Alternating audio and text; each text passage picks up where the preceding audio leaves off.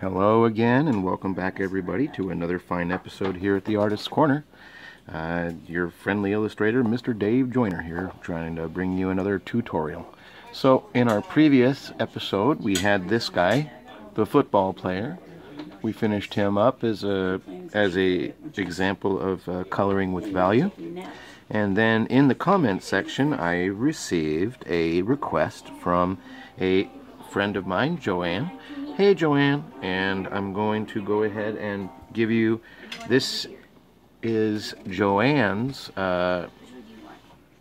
this is Joanne's YouTube channel, and I visited it. It is pretty out there. There is some bad language, but other than a little bit of bad language, it's an interesting place. There was a little bit of a feel to it. It felt a little bit like The Talk. If any of you have ever watched The Talk or seen that show, it felt a little bit like that. But it was interesting. And anyway, she requested that I do an episode here where I gave you a list of all the tools I'm using. So here, Joanne, is my list. Starting with the good old regular number 2 pencil. Dixon Ticonderoga. I've got I have an adjustable rubber holder here. I use that, and I use this primarily for doing doodles and sketches. And I come in and I do my doodles and sketches with this regular pencil. The next thing I use is the 05 millimeter mechanical pencil, which looks like this. This is actually my preferred drawing tool. I prefer this above the others. It keeps a nice sharp tip. After that, I use the number 2H green. Well, they come in different colors, but this is the 2H drawing pencil, also a drafting pencil. After that, I'm using the Micron brand illustrating ink pens. These are waterproof, and they come in a pack of 1, 2, 3, and 4. I think there's larger packs than that, but this is primarily the inking coloring tools I'm using most of the time for doing this kind of stuff. Anyway, so we've got the ability to come in and create all kinds of stuff with that. The next I'm using is the Sharpie. I use regular old Sharpies, this size and this size. These are great for fill-in work, and I can come in and nice big pen. I can fill in a whole area and create interesting shapes and designs. And then if I don't like something, or if I want to come in and I want to do other kinds of work, I got this little bad boy here. Sometimes they like to get jammed up on you, but this is a Bic whiteout pen.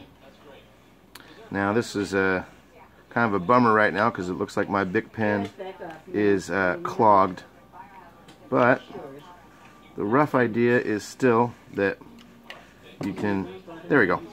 So you come in here and you can adjust, you can change the shape of things, you can really screw with the, not screw with, well anyway, you get the idea. You can come in here and change what you've already done and add detail to it. So make sure to clean your tip. Wipe it off. Make sure to keep it in the thing. These are expensive. Anyway, the next thing on the list is traditional brushes. These are traditional inking brushes. And this is something I rarely use. I can use them, but I just don't have a very good room or place to use these. Sable 01, 02 brushes. And then we've got a white eraser. I always use a white eraser I never use a pink eraser. And then in regards to paper, my friend, I use, this is regular old printer stock. And I use these because it's cheap. And then if I'm doing something and it's for a friend, or if I'm doing something and it's for a company or for a professional situation, I use this right here. I don't know if you can read that. This is comic book artboard. This is one of the kinds of stock I use. It's a cold press. This is cold press, and it's like it has a nice matte finish. Cold press ink.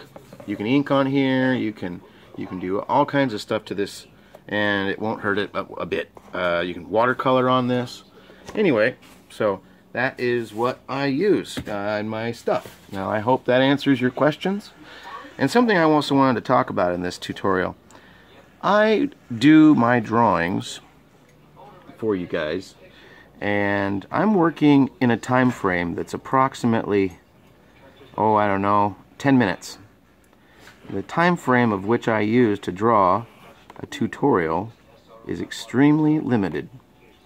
I don't know how many of you out there know exactly how long it takes to draw a piece of art, but I've decided lately that it's going to be a good idea to start changing the whole method of the way I do these things. So I decided that I'm going to go ahead and try another method on you for this next tutorial. So you guys tell me what you think, and I will anyway, I'm going to try this new idea for doing tutorials here on this next episode. So I thank you, and you guys have a good day, and I will see you next time.